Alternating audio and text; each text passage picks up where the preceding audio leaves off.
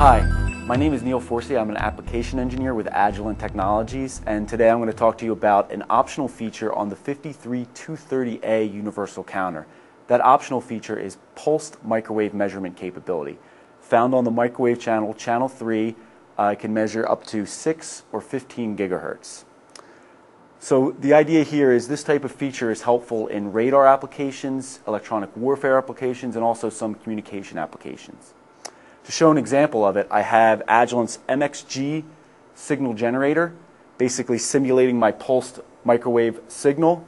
I have one at 1 gigahertz with a pulse width of 10 microseconds at a rate of 1 kilohertz. We can see the signal on the oscilloscope just sort of in the pulse form. If I back off a little bit, we can actually see the sine wave, the 1 gigahertz carrier frequency sine wave. Now, on the counter, what we can measure on this type of signal is the pulse width, the pulse repetition rate, the pulse repetition interval, and finally the burst frequency or the carrier frequency.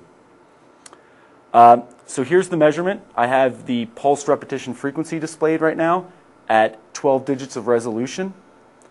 If I switch over to the pulse repetition interval, which is just the inverse of the measurement we just saw, then to the pulse frequency or carrier frequency, we can see 1 gigahertz.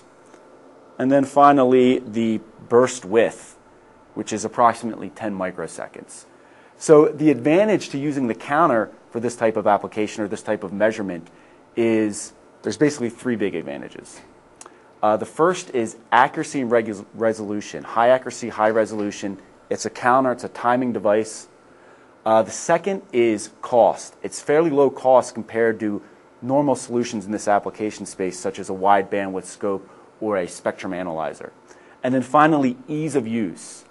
With just in a test system, with just a couple commands, I can get a measurement off the counter quickly. So that's all I have. Thank you for watching.